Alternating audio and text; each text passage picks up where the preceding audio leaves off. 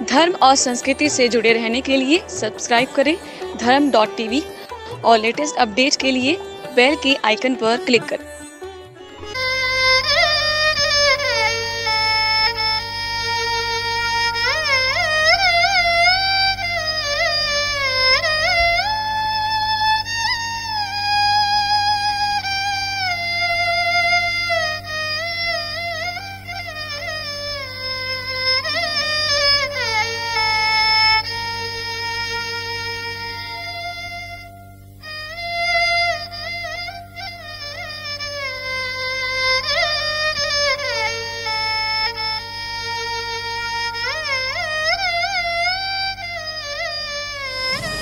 पतित पावन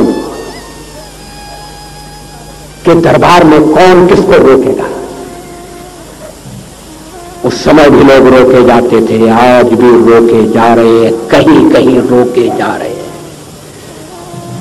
अभी राष्ट्रपति एक मंदिर में जाना चाहते थे, उन्होंने पूछा क्या मंदिर सबके लिए खुला है? पुजारियों ने कहा नहीं, मंदिर सबके लिए खुला नहीं है। मुझे खुशी है राष्ट्रपति ने इस मंदिर में प्रवेश नहीं किया।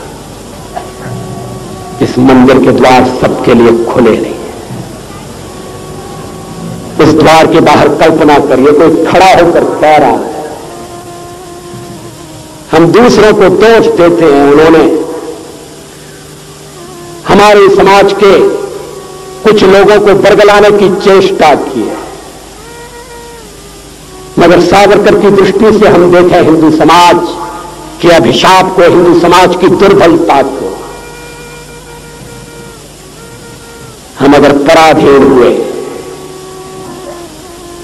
हम आज अगर अपने घर में सम्मान के साथ जीवित नहीं है, तो इसके लिए फर्की इतने दोषी नहीं है। दोष हमारा अपना है, हमने समाज को बांट दिया। कभी वर्ण व्यवस्था का उपयोग रहा होगा तो रहा होगा, लेकिन उसके कारण जब दीवारें खड़ी होने लगी, व्यक्ति व्यक्ति को छोटा समझा जाने लगा, कोई बड़ा बन गया, कोई छोटा बन गया, समाज की एकता खंडित हो गई। विदेशियों ने उसका लाभ उठाया। विदेश मंत्री के नाते मैं अफगानिस्तान गया था। आपको सुनकर ताज्जुब होगा, अफगानिस्तान के अपने मेजबानों से मैंने कहा मैं गजनी जाना चाहता हूं, गजनी। पहले मेरी बात उनकी समझ में नहीं आई, कहने लगे गजनी तो कोई टूरिस्ट स्पॉट नहीं है, गजनी में कोई 5 स्टार होटल नहीं है, गजनी में आप जाकर क्या करेंगे, गजनी में आप जाकर क्या देखेंगे। मैं उन्हें पूरी बात नहीं बता सकता था। मेरे हृदय में कहीं गजनी कांटे की तरह से चुभ रहा है। जब से मैंने गजनी से आए एक लुटेरे की कथा पढ़ी है और किशोरावस्था में पढ़ी है, मैं देखना चाहता था वो गजनी कैसा है। आपको सुनकर ताज्जुब होगा, महमूद गजनी का अफगानिस्तान के इतिहास में कोई स्थान नहीं है।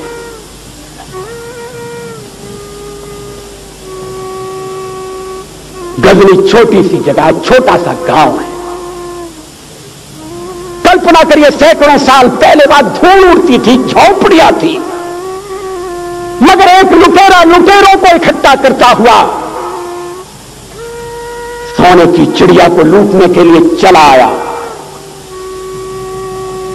आपस की फूट से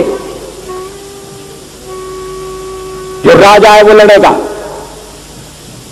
जो क्षत्रिय है वो लड़ेगा। हमने समाज के बहुत बड़े वर्ग को लड़ने के अधिकार से वंचित कर दिया। हमने उन्हें हथियार नहीं उठाने दिए।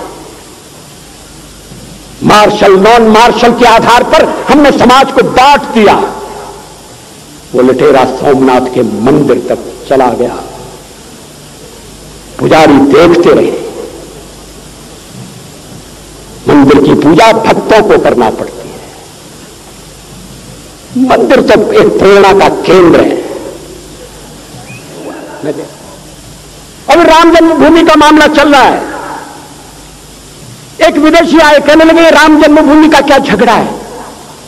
हमने कहा इस पर विवाद हो रहा है कि श्री राम कहां पैदा हुए थे, और जहां पैदा हुए थे वो स्थान उनके मंदिर के लिए प्रयुक्त किया जाए या न किया जाए। वो इंडोनेशिया से आए थे, वो मुसलमान है। कहने लगे हम तो समझते थे कि राम के लिए सारे भारत में आदर होगा, सम्मान होगा। हमने कहा ये आपने कैसे समझा। कहने लगे आप तो इंडोनेशिया आ चुके हैं, इंडोनेशिया में बहुत से लोगों ने इस्लाम स्वीकार कर लिया, मगर श्री राम को विस्मृत नहीं किया, श्री राम को भुलाया नहीं। इंडोनेशिया के बाली द्वीप में 1 महीने रामायण की लीला होती है। मैं उस समारोह में जा चुका हूं। उस समय भी विदेश मंत्री मेरे पास बैठे थे। मैंने कहा ये रामायण ये क्या हो रहा है। मैंने कहा एक्सीलेंसी के मंच पर क्या हो रहा है। कहने लगे एक्सीलेंसी आपको पता होना चाहिए। हमने कहा मुझे तो पता है मगर मैं जानना चाहता हूं। कहने लगे ये रामायण है, ये राम है, ये लक्ष्मण है, ये सीता है। हमने कहा इनसे आपका क्या संबंध है, आप तो मुसलमान हैं। कहने लगे हमारा संबंध बहुत पुराना है, हमारा तब का संबंध है जब हम मुसलमान नहीं हुए थे। थाईलैंड की राजधानी अयोध्या कही जाती है। थाईलैंड के राजा को आज भी राम कहा जाता है।